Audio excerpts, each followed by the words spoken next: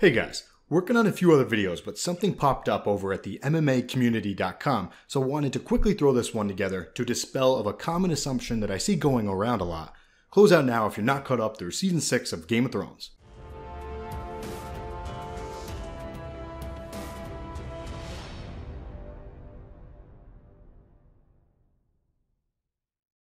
So most people think that Valyrian steel can kill the Night King, but I don't think it can, and I'll explain why. Let me take a step back though.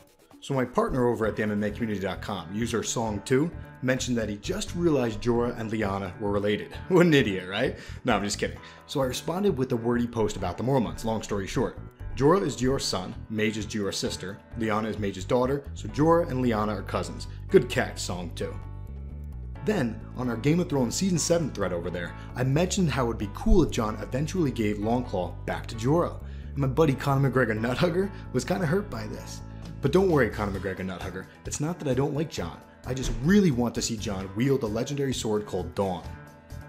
Dawn is basically the Excalibur of swords within Game of Thrones. Very high level recap of Dawn for anyone that isn't aware. Dawn is a sword that was created from a meteor. It belongs to House Dayne. Sir Arthur Dayne was the last to wield it. No one has used it since Sir Arthur Dayne's death because you have to prove yourself worthy of it. If you didn't know, the Danes are from Dorne, which kind of sounds like dawn, right? Dorne, Dorne, Dawn. Hold the door, hold the door, hold the door. Okay, so Starfall is the Danes' castle down in Dorne, and according to George R.R. Martin, Ned returned the sword to Starfall after the baby shower at the Tower of Joy. It's worth noting though that some fans think that Dawn is at Lyanna's tomb. We'll have to wait to find out. Let's get back to the main point of this video. People assume that Valyrian steel can kill the Night King. Don't get me wrong, Valyrian steel blades are awesome, but we don't know that they will work on him. Fire kills whites, and both Valyrian steel and dragonglass kill White Walkers. But the Night King is not a White Walker. He created the White Walkers by ice magic. He's got dragonglass inside of his chest. He's different, he's way more powerful. So maybe Valyrian steel blades will work on him, but I doubt it. There's only one of him, and there are a lot of Valyrian steel blades. It only seems fitting for there to be just a single sword that can hurt him. Dawn.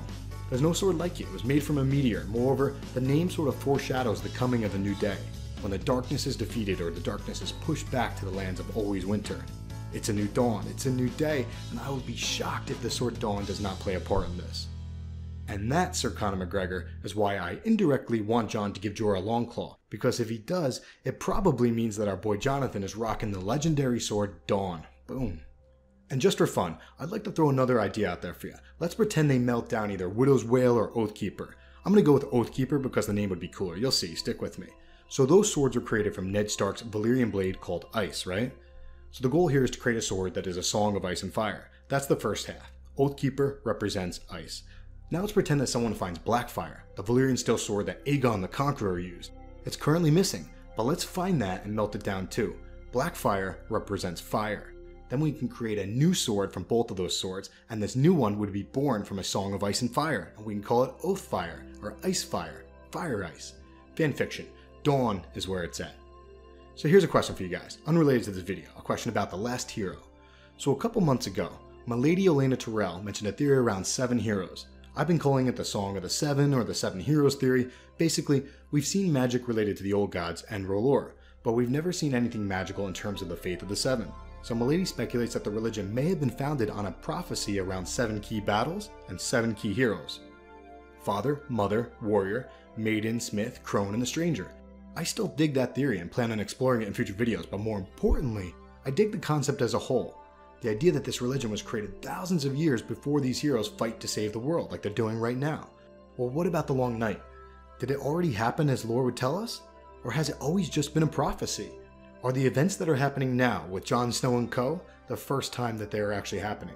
Let me know in the comment section what you guys think. And as a side note, Sparta's own Jim Miller takes on Anthony Pettis this Saturday. #WarJimMiller. So if you're an MMA fan, head over to TMAC, the MMAcommunity.com, for the live chat with myself and my buddies over there during the fights this coming Saturday, July 8th. It's an awesome card, it's going to be great.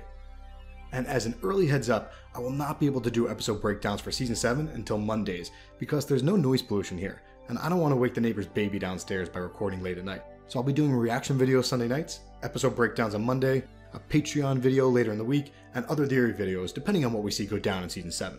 13 days until Season 7, guys. I'll talk to you soon.